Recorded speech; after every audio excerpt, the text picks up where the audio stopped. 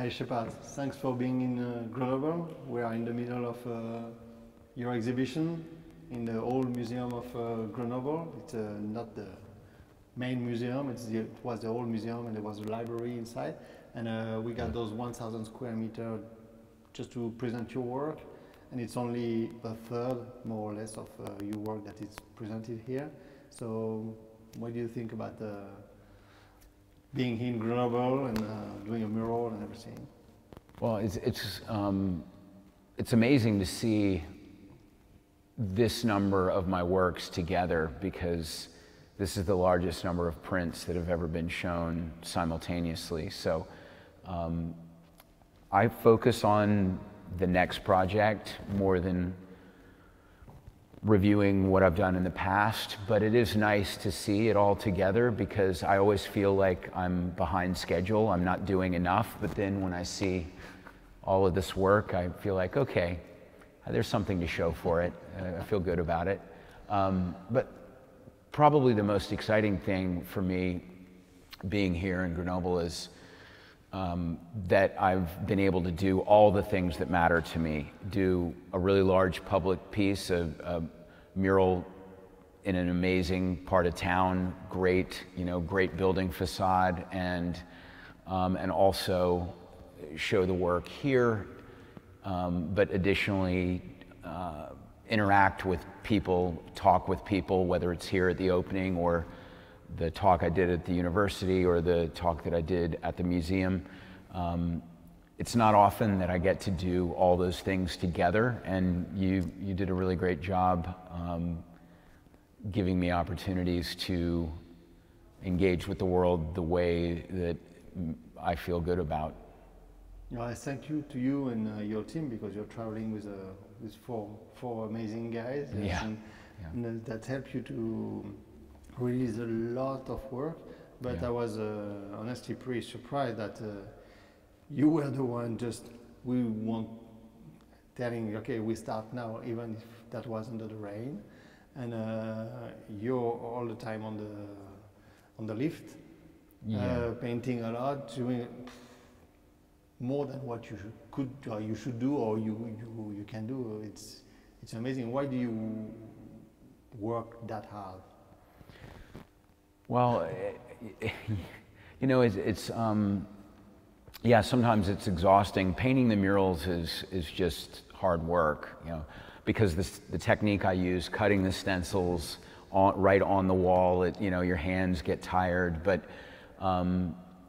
for me, it's very important to just do the work. I've always felt like I can only be a good leader if I'm willing to do the same things that everyone else is doing. And I'm lucky to have excellent assistants who are talented and work hard. But it's important for me to do everything that they have to do, that for me to suffer as much as everyone else suffers, because in the end it's my work and I need to take responsibility for the outcome and show that it's about actually being directly involved in everything. For years, I couldn't afford to hire anyone to help me, so I was used to having to do every single thing myself, whether it was, screen printing, packing boxes of T-shirts and shipping them out, calling the stores and asking, can I please get paid? I did everything, so for me, it's a luxury to be able to focus on just the art now. So obviously, when I'm working on the art, I'm going to put all my energy into it, because I've worked all these years doing other things that were very unpleasant to get to focus on the part I love the most. Can you let us know what's your motivation about acting like that? Well, I've always seen art as a really powerful tool of communication, in that it can function in an emotional way and in an intellectual way, and there aren't that many different things that work like that. I think good filmmaking works that way. I think music can work that way. I think that comedy can work that way. And those things are all understood to have this dichotomy or duality, but very few people use visual art in that way. And I want to make a picture that I think is appealing and powerful, but also that says something that I think is worth saying. And the writer Bukowski, I'm paraphrasing, but he said something along the lines of, if something is worth saying, then it's worth saying with style. I think more visual artists need to think about the reverse of that, that if it's worth creating something with style, it's worth having something to say. If art can,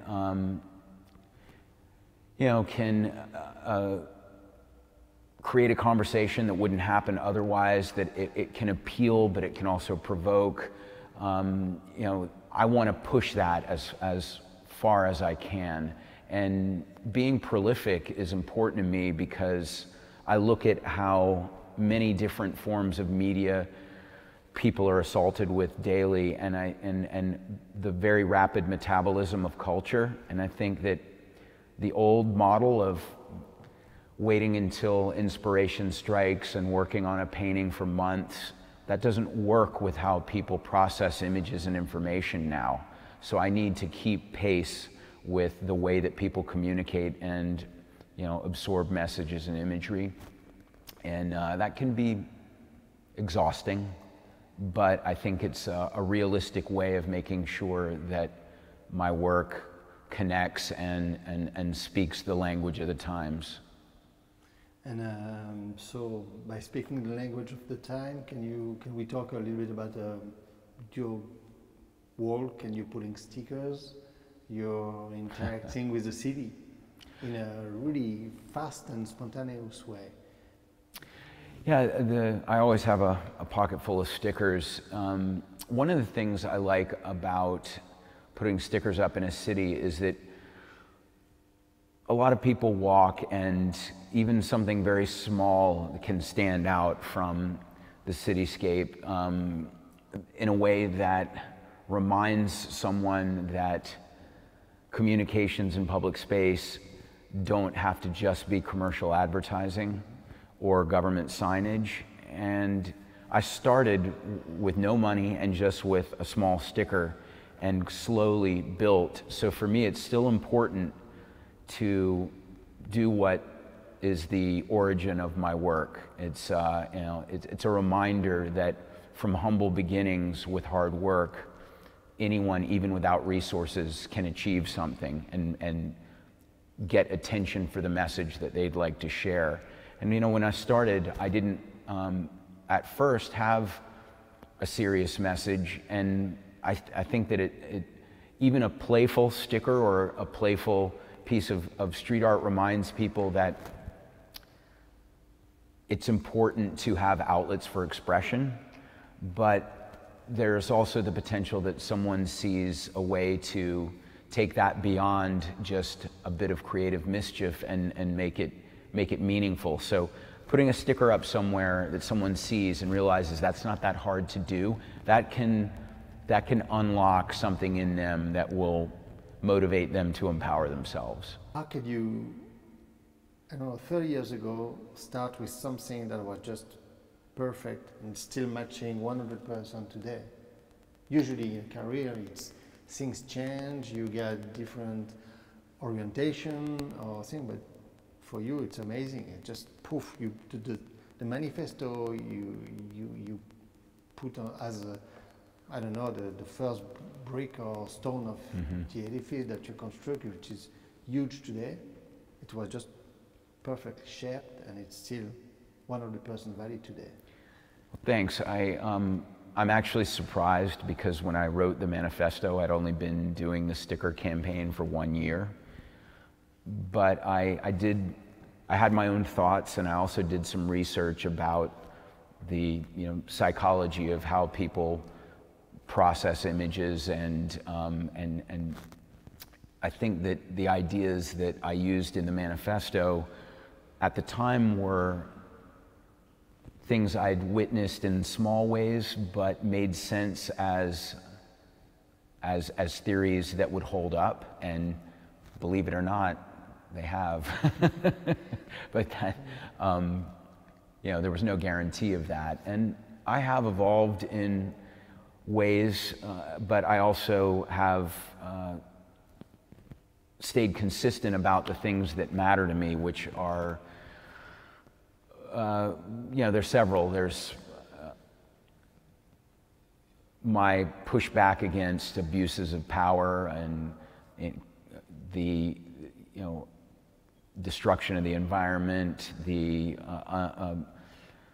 suppression or oppression of people through surveillance, through authority, problems with capitalism, problems with racism, sexism, xenophobia, problems with unnecessary war and violence. But I always look for different ways to touch upon those themes in my work, and sometimes a motif or you know, an element will from the past will come back in my work, but then other things change. So I like the idea of evolution and continuity. So you're acting like a teacher, in fact, because you remind people where we come from, what was the history, the piece like Visitor Welcome, or those things remind the history of America, but it's the same with us. And what we saw in Europe those days, that people totally forget the Second World War. I'm always trying to find a balance in my work. I do think that educating people through the work in some ways is valuable, but no one likes to feel lectured all the time. So I'm trying to make sure that the work has an element of fun, whether it's fun in the aesthetic or a sense of humor in some of the copy that I write for the pieces. Having a balance between seriousness and just fun and something that's enjoyable to look at, that's something I'm always trying to work on. And you know, it's hard to put into words what the right mixture is, but I think you know it when you see it. And as I'm working, I'm experimenting with what is going to be the dominant element, what will be the secondary elements, what phrasing I'll use, and it's a lot of experimentation to get it to feel resolved and ready to share. So I spend a lot of time, even with pieces that look simple, taking minimal ingredients and making sure that they work well together. Yeah, your work evolved a lot also. In certain ways, still the same, as pretty simple, but the technique, the details and everything, that's, we can see the evolution of your work. You want to go somewhere, going to more minimalistic things, or you're gonna add more and more messages in one piece? Do you got an idea where you're going, or it's Well, you know, sometimes I'm frustrated because I'll feel that I didn't communicate it enough in a piece, but if I add more, it would have become too busy. But then in recent work, I found what I think is a solution to that, and that is the rips with the newspaper articles that allow me to have a more dominant image, but then secondary communications that feel like they belong rather than competing. And you know, also the concept of the rips, that we're always in a state of competition about whose message gets to be pushed to the front. So I think that aesthetically and conceptually, that was a breakthrough for me, to use the rips, the patterns with more dominant portraits or other elements. And I'm enjoying working in that direction, but still sometimes I find something that I'm not using that aesthetic because I think it works better in an older style. And sometimes I'm using shades of blue now, which for years I only used red, black, cream, gold. Occasionally I would use green in something that was environmentally themed, or the Black Power series. But what I've found evolving the colors is that enough of my style is recognizable that people are following it. But for years, when people would only see maybe one thing here, one thing there, and I wasn't as well known with an audience that was following every move I make, it was more important for me to stay consistent so that people could connect the dots between the pieces. Yeah. And you know, now I have more leeway. Well, talking about old style, can you let us know a little bit of the message behind the Rose Girl mural that you just achieved, because it's coming from a 2008 piece? Yeah, the Rose Girl I created while the Iraq War was still going on, and I was at the time doing a lot of pieces opposed to the Iraq War, but I was also doing pieces around environmental themes as well. So I saw the Rose Girl as a positive symbol, open to interpretation, but of peace and harmony with humanity and with nature, with the ecology. And I mean, there are still wars going on, there are still terror attacks, there's still violence, and climate change is a problem that has not been addressed properly and is urgent. So I think that piece is as relevant now as it was in 2008. And it's amazing to have something like that here on such a large scale. I've never made a mural of that piece, so it was a great opportunity. But it's a great coincidence that 3 roses are the symbol of Grenoble. So I wasn't trying to do something that would sort of be, you know, patriotic for the city, but it's, you know, it ends up with that, and it's a nice connection. I hope that the mural is something that appeals to people, but more than anything, if it's an entry point to discovering the rest of my work, that's very valuable to me. Talking about images that opening doors, or there is another image that you put in the city, and it's gonna question the person. So that's pretty connected with your original work, you know, when you're doing things on rooftops or something like that. So how was it to do this? It was great. It's the horizontal 3-face icon that I originally created in January of 1996. I had a major breakthrough in early 1996 of the series of images that were inspired mostly by Russian constructivism, but also a little bit by Barbara Kruger's work. And I have put up that 3-face image illegally many times. I've done some legal spots with it, but the center part, the icon face, has been my primary image since 1996 for what I bomb on the streets. And to get to do this rooftop, which is very, very visible, is great, because that icon face is it's a reminder to people of all the monolithic forces of oppression and authority that we need to be cautious of. Don't give too much power to someone that doesn't have your best interest in mind, because you'll regret it. And that image up there, yeah, I hope it's seen as sort of a look back at Big Brother. Big Brother's watching you, but we're watching you back. And you know, some people will like it, some people will feel that it's ominous, but it's meant to do that. And it's meant to say, if that bothers you, think about things like that should also bother you, and don't just complain, do something about it. Yeah.